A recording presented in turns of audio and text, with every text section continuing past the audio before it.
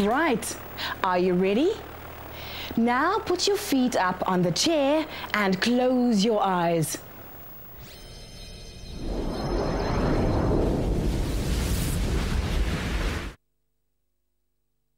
You are standing on the Cartesian plane. It's huge and flat. It goes on forever. How do you find your way around here? You could really get lost. Let me show you what mathematicians use to guide you around the Cartesian plane. But what are those? They look like number lines crossing each other. You are absolutely right. There are two number lines which cut or intersect each other at an angle of 90 degrees. Really? But they don't look like 90 degrees to me. Maybe it would help if I showed you how the plane would look if we were to draw it in your book. Right, now here is the plane you are standing on. But where am I? These are your feet over here. We call this number line here the x-axis. Okay, so that's what this line is called. So what's that number line called?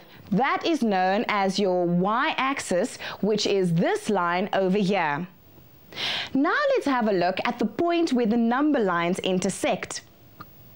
This point is known as the origin. I'm now going to show you how you can use these axes to find your way around there.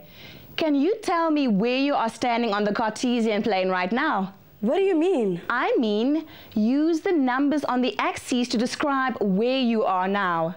Well, I'm in line with the 3 on the x-axis and in line with the 2 on the y-axis. But how would I write that down? Every point in the Cartesian plane has a pair of coordinates that tell us exactly where it is. But there are some rules about writing down a point. First, you need brackets. Mathematicians choose to write the x-coordinate first and then the y-coordinate.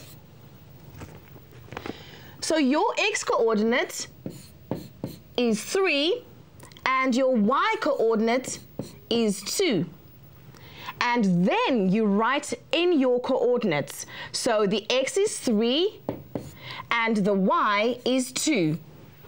You must remember to separate the x and y coordinates by a semicolon. Okay, now I get it. So I'm standing on point 3, 2. Can I try another one? Go for it. How about this one? If I trace this point back to the x-axis, its x-coordinate is -1. And its y-coordinate is 3. So this is the point -1, 3. That was really good.